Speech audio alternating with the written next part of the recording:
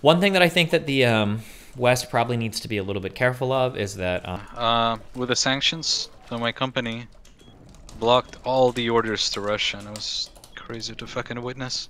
Literally launched a script and unblocked like hundreds of orders to Russians. I used to always say that like propaganda is something that everybody does. The U.S. lies about shit, Western countries lie about shit, Russia lies about shit. Like it's just kind of the way of the world. It's what I No, expect it's from different degrees. Yeah, Russia. Has Russia beefed up its attack on Ukraine like the analysts you listened to? Oh shit, said they would, or Monkey Steve! I think they're trying to roll more stuff in. But I don't think it's gotten there yet. It's still like all on the way. Do you think there were any other response that makes sense other than sanctions? Do you think sanctions will stop Putin? Any other responses? Probably not. Will sanctions stop? I don't know. I guess we'll see how the Russian economy is affected tomorrow. What's so special about tomorrow? Nothing, actually. I don't know why I said tomorrow. Wait, what is today? Thursday? Oh, no, I don't know why I said tomorrow. Nothing special tomorrow. But I guess we'll see how it plays out over the next week or two. One thing that I think that the West probably needs to be a little bit careful of is that I do think you can have like a Western, or I'm sorry, I think you can have like a unified Russian people that do see there being like a greater calling or a greater purpose to what they're doing that might give them the fortitude to weather some amount of economic trouble. I don't know how much that is or how deep that runs, or if that'll start to change if things get really bad. It probably would. But yeah, it'll depend on how successfully or on how successful Russia's been at negotiating stuff with China or other countries and then kind of becoming like self-sufficient. The scary thing is going to be if like we sever basically all Western ties with Russia. If it can stand on its own, even in a slightly troubled state, and Putin does maintain control of the country, then that's bad news bears for us because it probably gives Russia quite a bit more freedom in terms of how they function in neighboring countries since you can't sanction them anymore.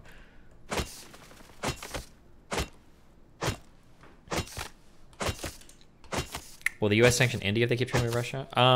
You'd have to ask Eric or Rage Pub. I don't know if historically, if we sanction other people who trade with people that we've sanctioned. I don't know if the U.S. traditionally does that or not.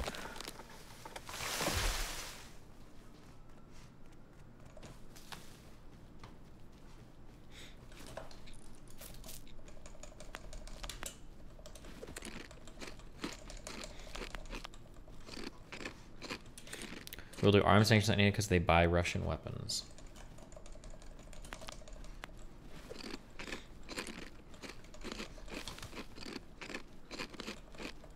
The most interesting part for me, at least, is gonna be how the gas shit is gonna pan out. Yeah. A lot of people reply on that shit. It's gonna be real interesting. I think, unless things changed, the swift removal, I think, excluded Russian oil, energy exports. Somebody can correct me on that if I'm wrong, but I think that's still safe for Europe. Yeah, but would they just go like, fuck you and cut off the energy exports? Probably not, that would be really rough on Europe because I think Europe has already been in a bit of an energy bind over the past decade. So. Fucking the dependence on like shit like Gazprom and yeah.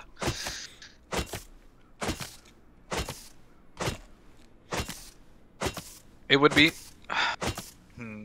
kind of would sucks. Be interesting to see how it would pan out, and then like maybe Europe would just dish out like an insane amount of money to build like infrastructure to like produce their own shit. Well, I think it's not so much producing and refining as well. They just don't have the raw. I don't know if there's much to extract in Europe for energy like that. Well, I mean like renewable shit, I imagine. Oh, I mean renewables is still. Shit. Yeah, it seems like Europe is going backwards on nuclear stuff. Like, I think France was a world leader in that. And hasn't France been shutting down nuclear power plants? No. Macron signed something to like build a shit ton of nuclear stuff. Am I wrong? Did I misread something? Oh, maybe he did. I thought maybe recently did. I thought that France had started to decommission some of the older Russian power plants. Now people are saying there's 14 or 13 more for Macron. Okay, that's cool if he is.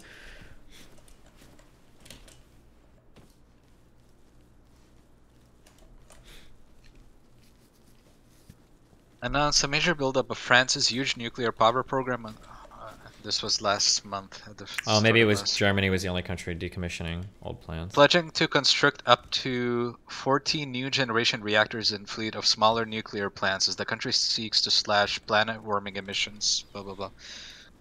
Now the real question is how much is it to cut the reliance on everyone else versus a true concern for the environment. Yeah, I mean, there's huge security concerns for being self-sufficient with energy as well, right?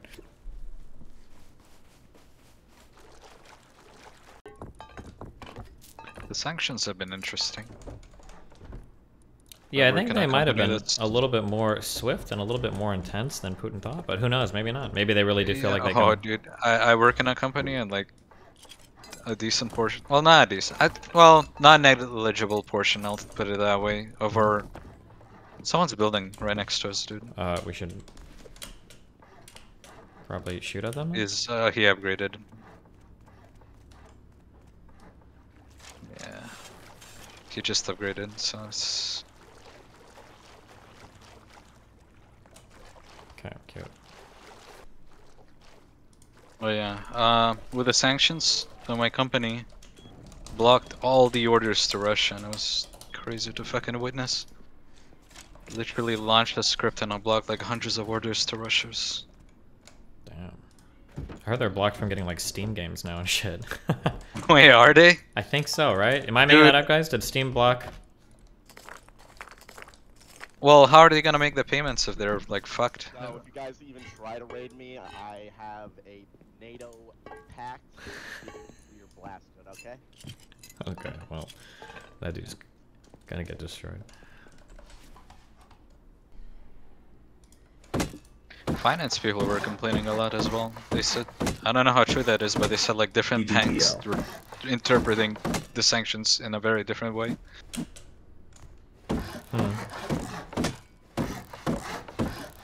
I don't know. He told me the bank names, but I remember that. But yes, I don't was remember a big their Russian names. one, right? Or Yeah. They named like 5 big ones, and I said like, well, that one, for example, they like we were talking with the consultants from the bank, and they said, well, technically there are like ways to still do it. The sanctions are not that bad, and and the accountant was like, I think, because he watches Twitch, he said like, I think that bank was like full on copium, because like that's not the reality. it might be that this is nasty. Fuck. It might be that the because I think some of the sanctions, the way that it worked was basically just the U.S. wouldn't trade with certain people anymore, and so maybe if you have like other financial intermediaries, maybe you can get around some of them. But maybe, but my company works through 2 principal companies, and one is based in the US and one is based in Europe. Yeah, I think and that's in the Europe problem. is based in Europe is based in Finland, out of all places. So it's not gonna work out, I don't think. Yeah, I think that's why people were saying that some of the U.S. financial sanctions were even more severe than than cutting them out of SWIFT, because so many banks use like the U.S. banks as intermediaries and stuff. So there's like no purpose, or like you basically get completely fucked by getting cut out of a lot of these U.S. institutions. Or like PR speak and HR people were posting in our intranet about like, oh, what we're doing as a company and so on, that we're supporting Ukraine and blah blah blah. Yeah. Like the typical shows, like, okay, so obviously the, but our intranet has like a comment section. It's like, you know, it's like a fucking thread. And there are like people, because we have an office in Russia, there are people from the Russian office like spouting propaganda. I couldn't believe it. I was like reading it, and they're like, oh yeah, Ukrainians were behaving badly, so Russia had to step in. Like, that was literally the comment. I couldn't believe what the fuck I was reading, and this person's like, they seemed intelligent. I don't know what the fuck. One of the things that I noticed, and I used to play this game a lot, and I don't anymore, especially after the past week, I used to always say that like propaganda is something that everybody does. The U.S. lies about shit, Western countries lie about shit, Russia lies about shit. Like, it's just kind of the way of the world. It's what I expect. It's different degrees. Yeah, Russia is so flagrant. Like, they actually don't give a fuck. Like, Putin will say some shit like, the reason why we're doing this is because for the last like 2 years the sky has been green, and they'll know it's false. They don't give a fuck. They'll just say that shit, and they'll just. Different things. One is like more spin based. How can we spin this? Yeah, like, I think that's like Western media tries to kind of spin a little. Yeah, but it's still like rooted in some like not obscene falsehood. Whereas the other side is like, yeah, some straight up grade A bullshit. Just absolutely, yeah, and they don't even care, right? Like, I don't think U.S. like if the U.S. ran state media, or if the White House was releasing shit, I don't think they'd be using like images from video games. Yeah. Whereas Russia like just doesn't give a fuck, because by the time anybody like corrects it, like they know nobody cares anyway, so it's just like whatever. Well, all the research says, like, once you put out something that's false, and if you rectify it, Doesn't like, matter. yeah, like, the outreach is not gonna be the same. Mhm. So. I don't remember where I read that though, but I do remember reading that. I assume that's true. I mean, you can always just look at anecdotally. You can go look at like Twitter, and see that like look at an original story and then compare that to like retractions. They get like Oh, yeah. 1/10 the engagement. You know, like I can write a story about how like fucking Mr. Moon is a racist, and then 2 weeks later retract it and say, oh no, this actually didn't happen, and I'll have like 20,000 likes on the original and like 400 on like the retraction. So it like doesn't matter. Damn, Mr. Moon's a rapist. Shit. Careful. Listen, I can shit on partnered streamers because I'm not a streamer. What are they gonna do? Ban me? Is that how that works? You could chat. Oh, actually, no. I'll take that back. I think that we did have a Russian style of propaganda president. I think Donald Trump was. I think that he tried. Oh, yeah. Unironically, True. I think he tried the same approach where they would just say like just some outlandishly false and crazy shit, and then it was effective. It worked. I think he did a really good job at like kind of obfuscating stories or getting people on different like media narratives and shit. Yeah, but there's also the difference between like U.S. at least has like half of like Congress or whatever, like the other. Yeah, and then like our media is like screaming out against it, like this is wrong and shit. In Russia, there's like it's all state controlled, and it's one party. It's like Putin. That's like if like Trump was like God Emperor tier, like it's a dictator, and he would just control all the media and everything, and there was just one Republican party. The effect would probably be similar, I imagine.